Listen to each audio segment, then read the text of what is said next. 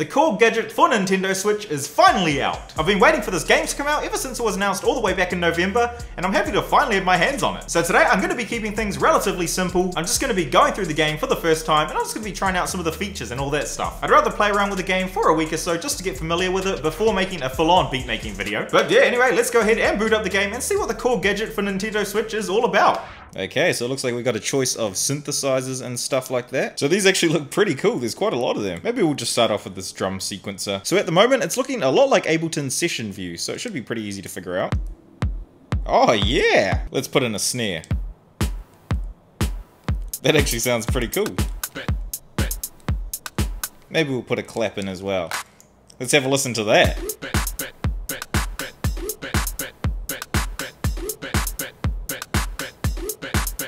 That actually sounds pretty good. So I'm going to go through and check out the different drum banks, see what sort of sounds they have. Oh yeah. Damn, Beefeat is crazy. New ham, I like that one.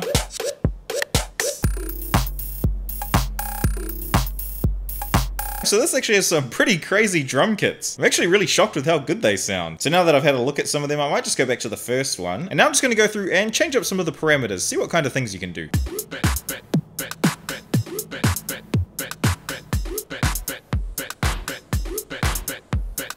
So you can change the pitch of the drums. What else can you do?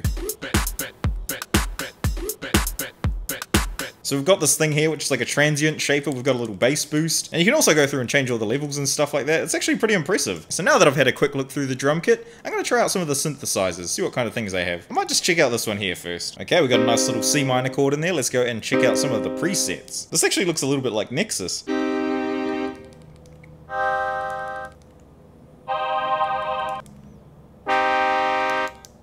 So you can also change all the envelope and stuff, which is nice. Turn it into a little stab.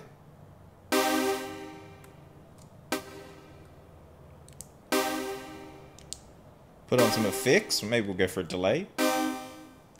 Oh, that doesn't sound good.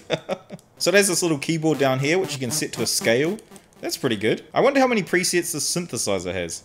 Whoa, 128, that's not too bad. I've loaded in this synthesizer here. Apparently it's a chip synthesizer. Haha, cool. Oh, this one here, you can actually go through and change a lot of parameters. What does the jump button do? This is actually pretty cool. Let's test out some of the other presets.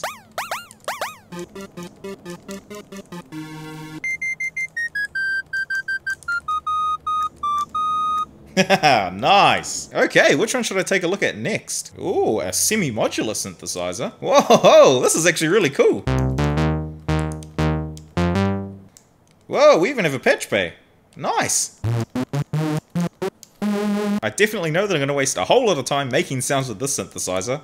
That's really nice. Let's try out another one. So what kind of sounds are we looking at? Ah, yes, we have a yoy.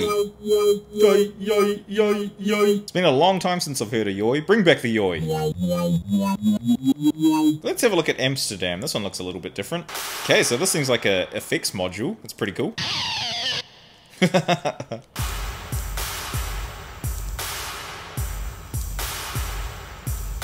I'm sure that synthesizer will come in handy someday. What is Tokyo? Ah, so these ones here must be analog drums.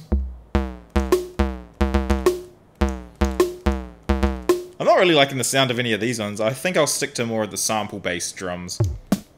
It will definitely be fun to play around with these, but I don't know if I actually use them in a song that often. Okay, let's take a look at Wolfsburg.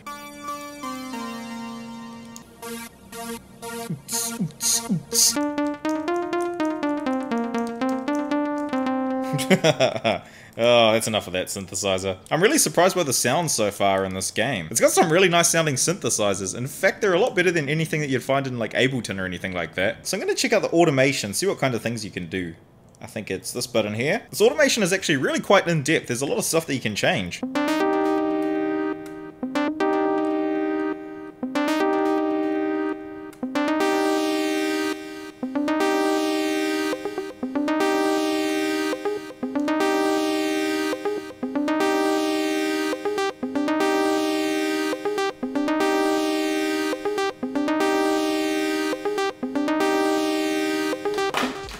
So there we go, that was my first look at KORG Gadget for Nintendo Switch. It might not seem like it because of how I edited the video, but I actually spent around an hour and a half playing the game just now. I'm actually really blown away with how good this game is. All of the synthesizers actually sound really good, especially when you compare them to something like FL Studio or Ableton Live. Now I haven't played with the KORG Gadget on any other platforms, which is probably why I'm so impressed with it. I was actually going to pick up the KORG Gadget for my phone, but once I heard that a Nintendo Switch version was coming out, I thought I'd just wait for that instead. I'm sure the phone version would be perfectly fine, but I'd rather have some sort of physical input instead of just being all touch-based. I'm going to be doing a few more videos using this game, and I'll make sure to do a real beatmaking video once I figure out how everything works. And I'll definitely be doing a video using the 4-player mode, which I know will be a complete disaster, but it should still be a whole lot of fun. But yeah, anyway, make sure to keep an eye out for the future KORG Gadget videos that I have coming out, and yeah, I think that's pretty much everything. Thanks for watching, everybody. Bye!